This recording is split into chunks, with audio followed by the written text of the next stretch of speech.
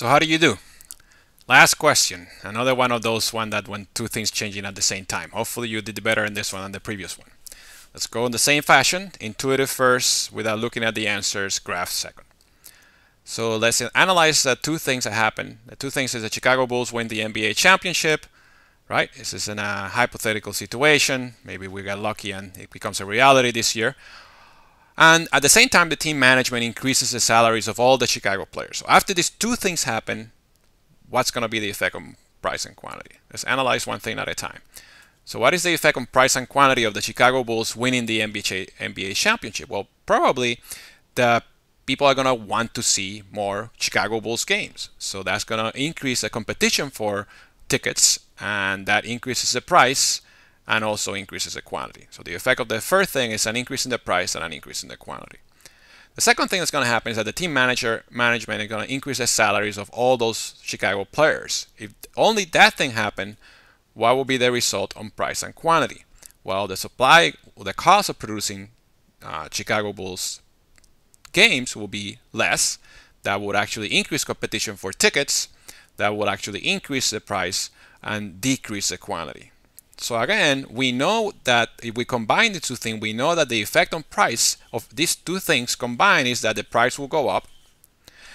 But the quantity we don't know, because one of the things actually increases the quantity and the other thing reduces the quantity. And unless we know the magnitude of these changes or the arrow, we can't really tell what happens to quantity. So we know that the price go up, so price increases, and quantity we don't know. So when you look at the answers, that's the one we're looking for. Increase and we don't know, increase or decrease. So this, not this one, not this one. C looks like a pretty good one. The price goes up and the quantity we don't really know. Now you can also do this by looking at the graph, and here I do all the graph in one. So it's a little confusing, but you seen it a couple times, so you should understand it a little better. So if you only look at this change, let's say the demand curve go to the right, because people want to see more gains, and the supply curve goes to the left because of the more expensive tickets, because of the higher labor costs.